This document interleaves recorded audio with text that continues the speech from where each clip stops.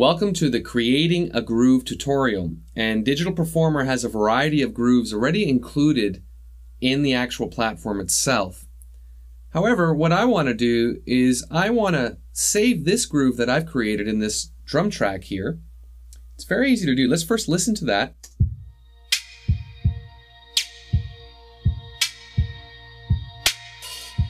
Okay, and just to explain what a groove is to anybody who doesn't really know, I'm sure you've heard that's groovy, I'm sure you've heard that's a hip sound, all these different idioms to express what the sound is in terms of its musical vitality, okay?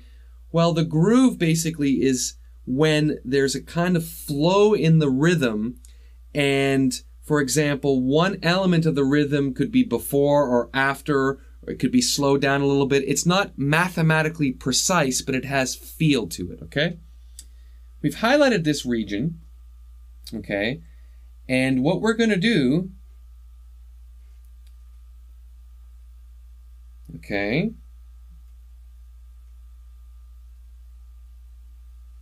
is first create a groove, okay? And we're going to call this cool. Okay? And now we have that as the groove that this is naturally, okay? So now we can close that. We've created that groove. We'll save it.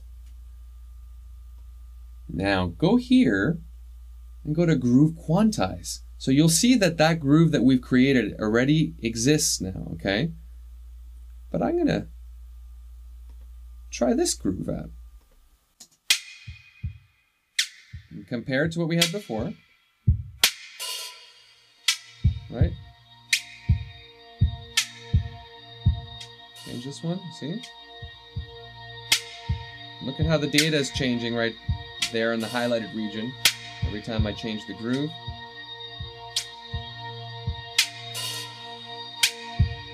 Original.